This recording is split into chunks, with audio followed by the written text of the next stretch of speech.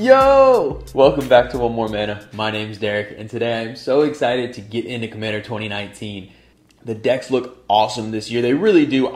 For one, I know a lot of people were critical of the decks last year, but I'm really excited about the decks as a whole and the new commanders. A lot of them look so cool. And over the course of the next couple weeks, I'll be going over a lot of just my favorite commanders from it, as well as kind of just going into deck upgrades. I know basically Commander Precons are just such a perfect place for new players to get in Commander. And there's a couple videos I do want to do kind of talking about taking a Precon, adding a few cards just to make it a little bit stronger and kind of taking that next step of getting just past a Precon. But for today, we're not just doing a Precon upgrade. We are doing a full-on deck tech for probably my favorite new legend from the new Commander products. She looks awesome, and it's Atla Palanı Nest Tender. Atla is 1 in Naya, so red, green, white, 4. She's the mother of dinosaurs. If Daenerys is the mother of dragons, I think she's the mother of dinosaurs, and she looks awesome.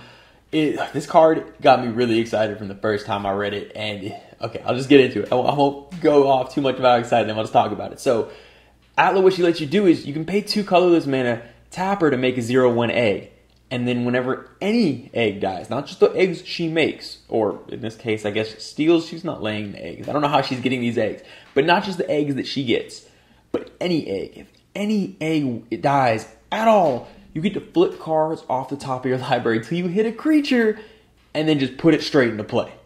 This effect is so cool. Now, I already know there's going to be some ways to break this card. I guarantee there's going to be some builds where you can put in very few creatures and essentially just guarantee combo pieces every game. I feel like I say it every time. Good, that's awesome. Again, I'm going to be dying to those decks, and I'm going to enjoy doing it because this card is so cool. But that's not what I'm trying to do here. I feel like this deck just lets you pick all your favorite Naya fatties that are always too high a CMC to all put in the same deck. We all want to have Elish Norn and Blightsteel and Avacyn and Atali and Aurelian, all these crazy high CMC cards in the same deck, but usually it's just not feasible. Usually, you could ramp super hard, but you need to have some sort of a curve. A curve is a thing. In this deck, we're not so worried about this. We want all of our creatures to be huge, because every time we get that activation, we either want every creature in this deck to be an egg enabler, or just a big fatty that's going to smack someone, because we want to be flipping and always hitting something awesome. Normally in Naya, I'm going to be running a lot of mana dorks and creatures that get me lands rather than this instants and sorceries, because Naya likes creatures, but not in this deck. We don't want to be flipping cards off the top and hit a Wood Elves. Nothing against Wood Elves, but we don't want to be flipping, hit a Llanowar or something like that. We want to hit a big fatty every time. So essentially every creature we stuff in this deck is a big fatty that's going to make a huge impact, or just another egg and a way to just, flip it over and over again, which is so cool. And with this type of effect, we'll need plenty of haste enablers. We want to be able to activate Atla as soon as possible. It almost reminds me of Krenko in a way where if you just bring her out and people see, oh, they're about to get something, they might just kill her. You don't want to have to wait a full turn to get an activation. And in addition, not only do you need those haste enablers, you need sack outlets. Basically, I've been going over a lot trying to figure out the right number. I'm thinking anywhere between 5 and 10 either sack outlets or way to kill your own creatures, because these eggs do need to die. So if someone tries to bounce it, and these are the tokens she makes, so if someone tries to bounce it, it's just gone. If someone tries to exile it, it's not dying. It needs to die. So we need destroy effects, sacrifice effects in order to make sure we're getting the triggers and throwing our fatties onto the battlefield. So we're going to take a look at the creatures. Now, the first category I want to go over with these creatures is eggs. We need things that are either counting themselves as eggs, making other things eggs, or making eggs. Mirror Entity is the best example of this. It's a changeling itself, so it's an egg. And it can turn all your other creatures into eggs too. This works as the best board wipe protection possible. Obviously, Cyclonic Rift or an Exile All Creatures, you're not going to benefit off of it, but any of the Destroy All Creatures, you just put a mana into this, turn all your creatures into eggs. All of a sudden, your whole battlefield just gets rebuilt out of nowhere. Nesting Dragon is another great example of an egg creator. Egg creator sounds kind of awkward. I don't know. It's the next example of an egg producer. I like that. That sounds more official. It's an egg producer. A Nesting Dragon, every time a land enters, you get another egg. And with this type of deck, where you have a lot of instant and sorcery based ramp, a lot of lands will be coming into play. And with all these lands coming into play, you'll be getting lots of eggs and lots of opportunities to be getting these big creatures out. So when we're looking at the creatures, not only do we want more eggs to be able to get activations, but really we want to be able to tap our commander more times. The more we're able to tap the commander, we can just produce eggs with the commander, which is kind of the ideal way to do it. We don't want to be spending creature slots on eggs because, I mean, it's not bad. You kill an egg and you just get another egg. We'd rather be getting something huge and scary. So we should stick, to a lot of the egg production. Still sounds so weird. It's going to be coming from Atla herself. So the best way to do this is with untap effects. So Samut, Voice of Dissent, does a great job of this. Not only does she give everything haste, which we already want, but she's going to allow you to untap your commander, which is awesome. And I said the word untap. You already know what's coming next. Seedborn Muse is going to do just a phenomenal job. Seedborn Muse is an awesome card. This is going to give us, basically, we can just make a deck every turn with Seedborn Muse, and like almost any deck Seedborn Muse is in, if it sticks around for too long, you're just going to win the game with the value it gets you. Now, outside of those creatures, really it's whatever you want. This is the best part about this deck for me is it doesn't matter what huge creatures you throw in. Throw in whatever you want. Now, there's a few that I'm going to point out. I'm just going to pick my 3 favorite creatures for this deck that I just think are so awesome in so many ways. But that's the best thing about it. It doesn't matter. Just pick whatever your favorite cards are and just throw them in. And not many decks are going to allow you to just have that much freedom and still be able to synergize with what you want to do. So this is probably my favorite thing about it. So again, I'm going to pick my 3 favorites, but check out the deck list because there's a bunch of awesome cards. But again, put whatever you like. It doesn't matter how big, how dumb, or how ridiculously high the CMC is. If you like it, you put it in. First one I'm going to talk about is Blightsteel. This should be no surprise. It is the godfather of Infect, the most beautiful piece of Phyrexian perfection. No offense, Skittles. And this is a deck that's perfect for it. You literally just get to play it for free. The next one I'm going to talk about is Atali. Atali it synergizes with everything you're doing because you want to cheat mana cost. And the thing is, we have a lot of top deck manipulation that we're going to get into in a little bit, because we want to know what's on the top of our deck. We want to make sure we get the exact fatty that we want at the exact moment. So we are able to basically stack our deck in a certain way. And Atali just happens to benefit off of that on top of just being a 6/6 creature, swinging at people and getting to cast everyone else's stuff. The last one I want to talk about is Elesh Norn. I really don't get to talk about this card much because I really don't put white in many decks, but Elesh Norn is just such an awesome card. It's essentially a mini board wipe for your opponents. It buffs all your creatures, but one of the coolest things that this does is that state-based effect where everything's permanently -2/-2. It can shut so many decks down. And in a deck like this where you're just playing huge creatures, it's not as focused on interruption. It's not as focused about stopping your opponents from doing stuff. You just want to be such a big threat where they just basically are focused on dealing with you. But Elesh Norn is a great balance, big anthem effect. It's a 4/7 vigilance. It's not usually what it's used for.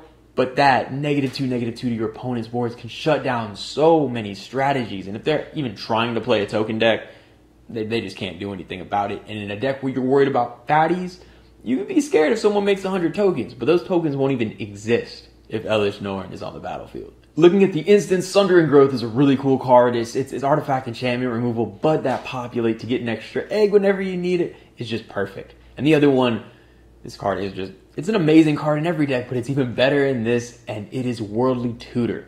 Worldly Tutor lets you just pick whatever creature you want, put it on top of your library, kill the egg, and just put whatever that big fatty that you just picked into play. Get that Blightsteel, slap it on the battlefield, and you're ready to slap somebody with the Blightsteel. And looking at the sorceries, you want to play sorcery-based ramp. I mentioned this earlier, more so than almost any other type of deck. You don't want to have your ramp coming from creatures. You don't want little creatures ramping you, because too many times we try to manipulate the top of our deck, but we can't always do it. And we don't want to be, especially late game, flipping into a mana dork. If that is what we kill our egg to get, it's just not worth it. So we want all our ramp from sorceries. We have to ramp. The deck's high CMC. It's really, I don't want to say dependent on the commander, but it needs the commander to run efficiently. And if it dies, you need to be able to have the mana in play to be able to get the engine going. But we're going to want this through non-creature spells, and this is where the bulk of them are. Austere Command is also awesome. It's the perfect board wipe for us because we can kill everything CMC 3 or less. We are not worried at all about any creature CMC 3 or less. And thankfully, our commander is 4 CMC. So this is similar to Elish Norn. All those decks with all the weenies and all the little dudes running around, this does a great job of just wiping them all off the battlefield while still leaving all your stuff safe. Looking at the enchantments, first two I'm going to look at are Anointed Procession and Parallel Lives. Now, if you really want, you could even throw a doubling season in there for more, but we want to double our egg tokens. This makes it, for one activation of our commander, getting double the amount of egg tokens is awesome. It's basically just more efficient way, especially if we have a sack outlet on board. That's one activation, getting 2 fatties onto the battlefield. That's awesome. And the other enchantment I want to talk about is Lurking Predators. It's essentially like a really inefficient version of your commander already. Whenever your opponents cast spells, you just flip the top card of your library. If it's a creature, it's coming into the battlefield. If not, you can scry it away. This is so good for us, and it just is perfect in a situation where maybe your commander's died a couple times. Maybe you don't feel like spending all the mana on that, or you want double the goodness. If you already have your top deck manipulation out, and you can kind of stack it to where, okay, my commander's out, I'll kill an egg, get a huge creature. But if you got Lurking Predators out, every cast of your opponent's spells, you're getting to flip stuff. Half the time, the manipulation doesn't even matter. You're flipping over so many cards, eventually you're going to hit something huge and game-changing. Looking at the artifacts, we're running 1,000-Year Elixir, we're running Mage-Right Stone, we're running Thornbite Staff, all these types of artifacts that help you untap your creatures. Because again, we want to maximize activations. We're able to ramp a lot. So with these, we can put some mana in, untap, be able to tap again, just basically maximize our egg production. Skull Clamp might be the best card in the deck. Skull Clamp is ridiculous because it's going to kill our little 0-1 eggs that are being made by our commander. Let us draw 2 cards and flip over things until we hit huge creatures. Now this can be dangerous. We do have the top deck manipulation, and with this deck we really don't want as much card draw as most decks do because we want the things on top of our library. We don't want those big creatures in our hands. And while card draw isn't a focus of the deck, you still need to have it in certain situations. And Skull Clamp does a great job of still letting you flip for value, getting huge creatures, but also being able to get certain other cards you need in your hand. Because despite the huge presence of just massive, scary creatures, there's some other cards sometimes you do need to cast from hand. The last artifact I'm going to talk about is Birthing Vows. This is an interesting one. It's basically 4 mana to create, and for us an egg is a changeling. So it's like a less efficient version of our commander, essentially, but again, we want the repetitive effects. Or if we don't have an untapper, this is just basically a second version of that to get more eggs on the battlefield. It's not the most efficient, and to be honest, there's probably better ways to do it, but I love having the redundancies to make sure, again, like I just said, we don't actually have a ton of card draw in this deck, so we want redundant effects to make sure we get what we need so we can flip those huge creatures out. Looking at the land base, it's pretty basic, not a land base. First one I'm going to point out is Sunhome, Fortress of the Legion. Just something double strike. We got so many big and a lot of trampling creatures in this deck. Well, given something, again, I'm going to talk about this creature a lot, but a Blightsteel, a double striking Blightsteel, that's either killing someone or they got to waste their entire board to block it. And it's at that point, you know what, if they want to do that, it's the satisfaction of getting to swing with, at that point, 22 trampling infect. Doesn't even matter if it gets through. I feel good either way. Kestig Wolf runs a really similar effect. We're going to be able to ramp, like I said, and we don't always need to spend mana to cast our big creatures. This is a great way to just spend that mana, make a creature even bigger, and you can even give it trample. You know, Blightsteel's already got trample. You know what? Let's give our Atali trample and make it even bigger and scarier then. And on top of that, we got Flamekin, Village, and Handwire Battlements that are going to go ahead and they just act as extra haste enablers, and having haste enablers even in our land slots is amazing. They're probably going to stick around, and it's a great way to make sure our commander is always going to be able to, get tapped. That sounds funny. It's a great way to make sure your commander is always going to have haste so you can get that tap effect right away every time. That's going to fish it up for the card categories. Now we're getting into the best part, as always. It's how to win the game, and how are we winning the game, and in this deck, the most big, stompy, and fun ways possible. So the first way to win the game is a little card called Warstorm Surge. Just take a wild guess at what card I'm going to talk about in combination with this. If you haven't been listening, if you don't already know, it is Blightsteel. You get Warstorm Surge out, you flip out a Blightsteel, you just pick who dies, because that Blightsteel is throwing 11 infect at someone's face. And not just Blightsteel, there's so many big creatures. Warstorm Surge can just get out of hand super fast, just smacking everyone in the face, essentially, just dealing that damage every time one enters the battlefield. Speaking of infecting people out, this is just a weekly thing at this point. I think I mention it literally every week. It's Triumph of the Hordes, and Triumph of the Hordes is in this because we have such big creatures. Getting 10 infect through is not hard at all. We got the Blightsteel there. We got this Triumph of the Hordes. It's just literally, we're basically making little baby Blightsteels because we have so many huge power creatures. We're giving them Trample. We're giving them Infect. And it's another way just to out of nowhere take somebody out. That Warstorm Surge, you play that activated commander, hit a Blightsteel, someone's just gone and they might not have seen it coming. Triumph of the Hordes has that same effect where it comes out of nowhere. You're probably sick of hearing me talk about it at this point, but if you're not playing it, then you're not listening. Go ahead and play it and you'll see why I talk about it so much. This next way to win the game is not something I'm going to encourage you try to do in the deck much, because to me it ruins the spirit of the deck. This deck is all about big, dumb, fun magic. But there is a way to combo off and kill everybody, and that's going to be with Thornbite Staff, your commander, and Ashnod's Altar. You've probably heard this combo before if people have been referring to Atla and talking about basically how she could just literally, how it'll work is Thornbite Staff is automatically going to go on your commander. You can tap your commander to make an egg. You can then stack that egg to Ashnod's Altar. The creature dies, so you untap and have 2 floating mana to just go ahead and do it again and again.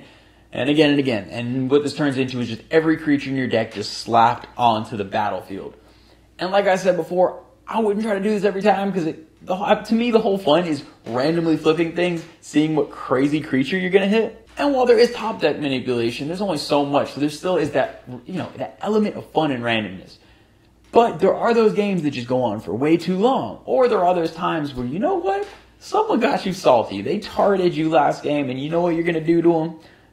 You're going to go ahead and just dump your library through every creature with ways to give them haste and just smack somebody in the face. And speaking of that haste, we are running Samut. So if you do flip every creature, everything's going to have haste and you're going to be swinging out. So while I normally don't encourage or normally I don't throw in combo wins, if the combo involves a bunch of just fat Naya creatures and dinosaurs and Blightsteel, I guess I can't be that mad at it.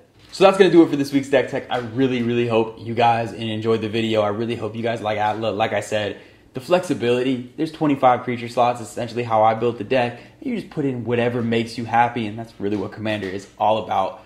So please let me know what y'all think. What cards do you want to put in there? This deck can be built a whole lot cheaper than I built it. I just happen to pick my favorite cards that I have. But you can put in a whole bunch of just big, scary budget creatures, and a lot of the time it's going to work just as good and you're going to have just as much fun. So definitely let me know if there's some other builds that you guys have made. Definitely excited to hear about that. As always, thank you so much to all the patrons. We really do appreciate it and love y'all so much. And like I said, you're going to be getting a little extra this week. Very soon there's going to be another video coming looking at specifically one of the precons and like I said, different ways to upgrade it. So get excited. You're going to have a whole lot of C19 coming your way. But until then, I will see you guys next time.